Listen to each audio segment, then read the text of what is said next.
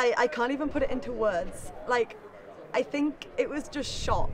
Like, it didn't sink in, and like, you know when you see people celebrating in the pool, like, I didn't even like I knew I'd won, but it didn't sink in. And then I got out of the pool and I was like, whoa, I've just won. Like, it kind of hit me like late. There has been some really tough times. I remember being sat with my mum, speaking to the consultant who had to tell me, you're not going to be able to swim competitively again. And so for someone who's like kind of life revolved around swimming at that point, that was really, really hard to hear.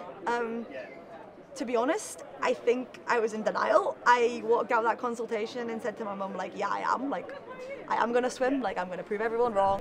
Honestly, and I'd say to anyone, whether you've got a disability or not really, just sport is amazing and just give it a go. Like, honestly, it's changed my life. So I'm just so grateful for having this opportunity.